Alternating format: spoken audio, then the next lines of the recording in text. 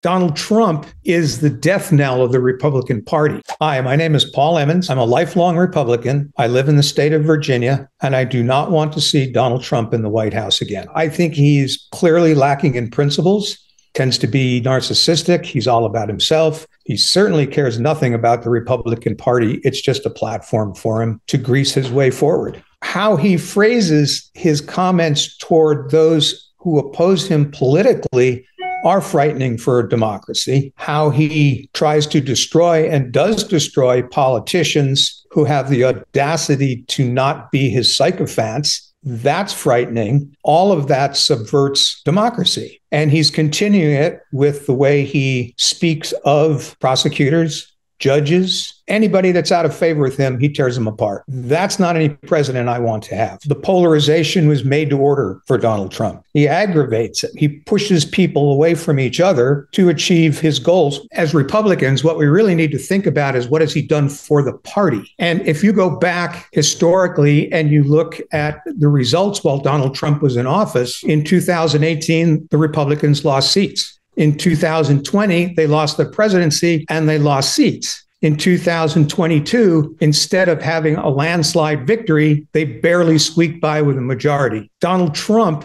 is the death knell of the Republican Party.